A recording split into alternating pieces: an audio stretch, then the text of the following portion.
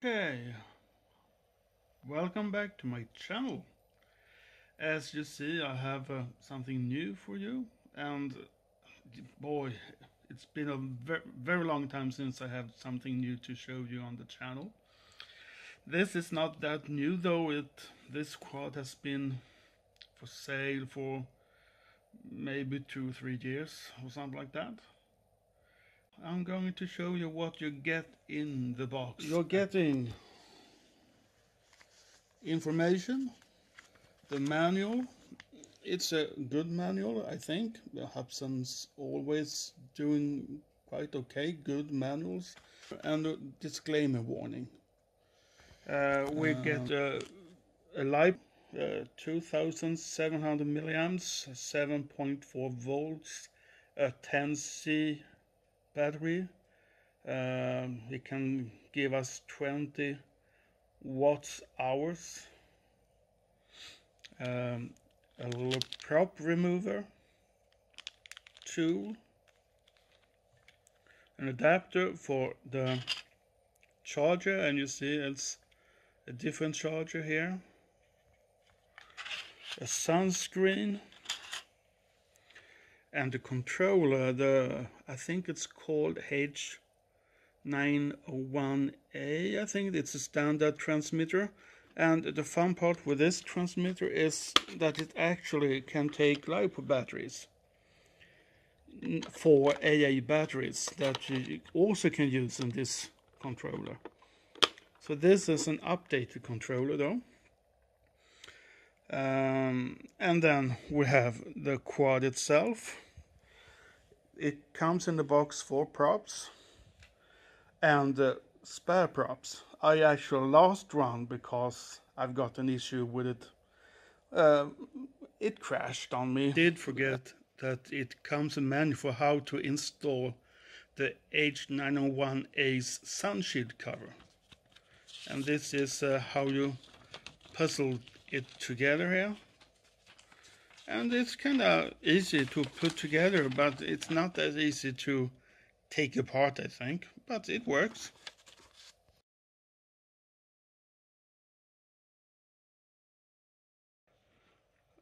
Okay, I bought this quad in the Swedish or Scandinavian retail store Teknikmagasinet, and to be honest, I really have to say, don't buy it from there. Buy from, if you really want this quad, buy it from Tom Top, Banggood, Gearbest, or whatever you could buy it from. But don't buy this thing in Europe or in the European stores or something like that, because they really steal you of the money. I bought this quad for close to 3,706, and that's close to 454 US dollars. So it's quite expensive to buy it in Sweden, Scandinavia, and Europe. I don't know how it is when it comes to American stores like US or Canada or stuff like that, but China has a much better price point where it's kind of half price. And for this quad, I think this quad isn't worth 3,700 crowns. About the quad itself, as I said before, it comes with four props and 4 extra props. But it needs this battery, as you can see, 2700 milliamps, 7.4 volts, 10C battery. To record the flight, you will need to have put in an SD card in this SD card slot here. And I would tell you more about the flight when I get out and how to connect it to the receiver, the TX. But it feels sturdy and it's kind of good quality plastic. It's kind of rubbering feeling to it. When I fly it, it do get kind of hot down here. I'm not sure if that should be the case, but it really do get hot down there.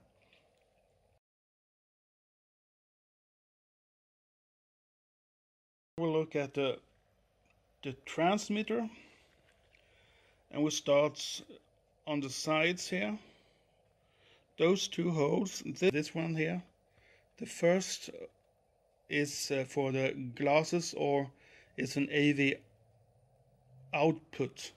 You can connect an external screen or connect it to a television set that has a SCART connection, something like that. But this hole down here do not work for anything.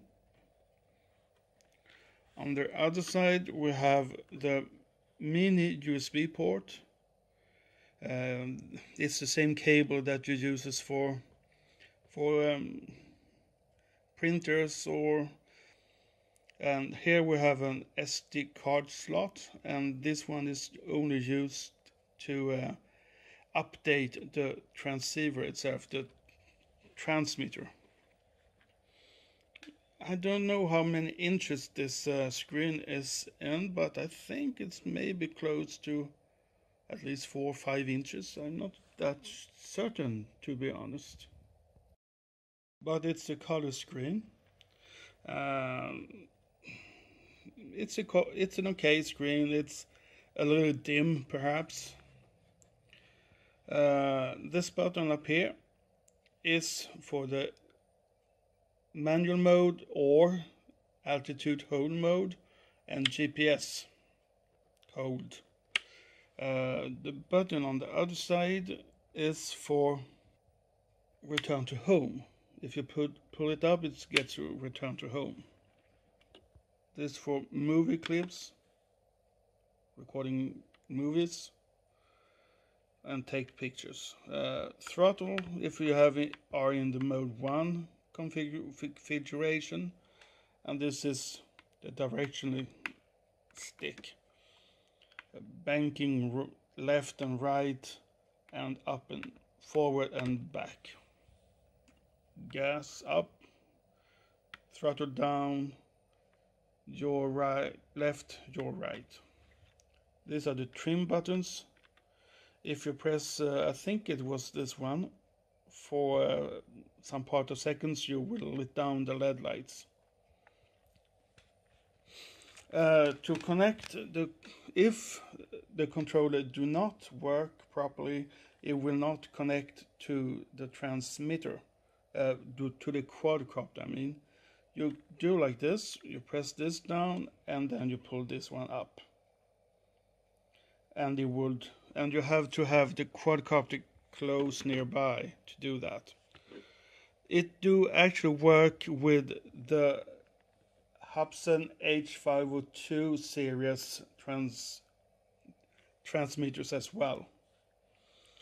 To calibrate the sticks, you press this one up like so, and then you do the same way.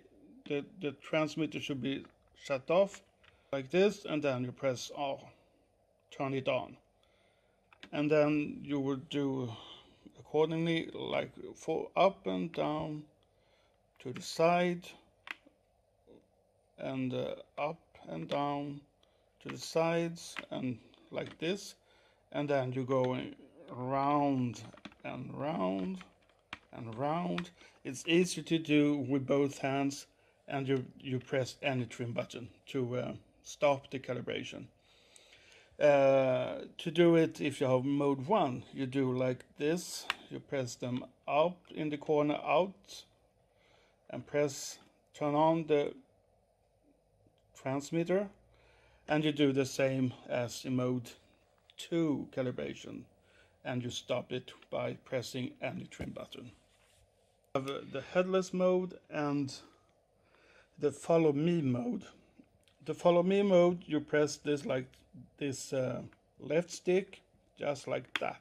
Oh, sorry, I do with this hand, like that, and you will get into follow me mode. And to deactivate follow me, you do the same. You press it down once. Just a short press. To get in headless mode, you're doing the right throttle stick, and you do it short, and then you do it back. It says 0.5 seconds in the manual, but to be honest, it's just a very, very short press. Then how to get into the screen itself. You do like this. I press it on now. You go down with this one, and then you press down this for 1.5 seconds, and then you get into the main menu of the screen. And as you see here, it's set sensitive. It's always in expert mode, so be careful.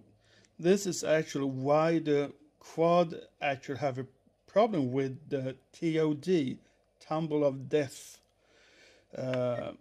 So if you want to fly it, you have to put in normal mode if you want to be aware that it doesn't tumble down the sky. The only problem with this mode is that you would get troubles to shut the motors off and to turn them on. As you see, you can just move it, the sticks like that. Here, well, the 5.8 G frequency. If it's a bad frequency, you can change it here. You see there are some. You just do it and change it until you get a good frequency. You can turn it does also, you can turn this mode off. If you doesn't want to use the FPV monitor, you can shut it off and don't save the battery on the quad. Of course, the quad does this all automatically. Here is if you want to set the quad into manual mode. You disable the barometer and altitude hold function. This is a good feature. The quad won't activate or arm the motors if you don't have enough GPS satellites onto the quad. And here you are seeing the information from the screen and the TX, and if you have it connected to the quadcopter, you would see the information of firmware and everything on the quad itself.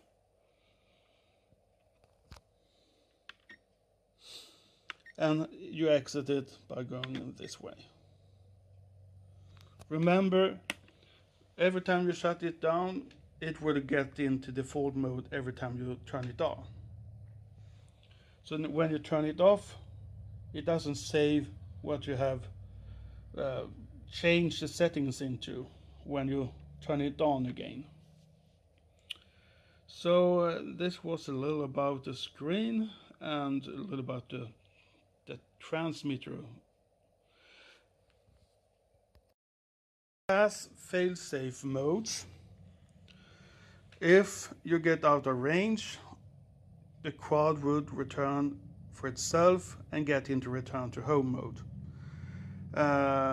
When it comes to having control during this occasion, this moment, it seems to be depending on which firmware you have in the control and into the quadcopter itself.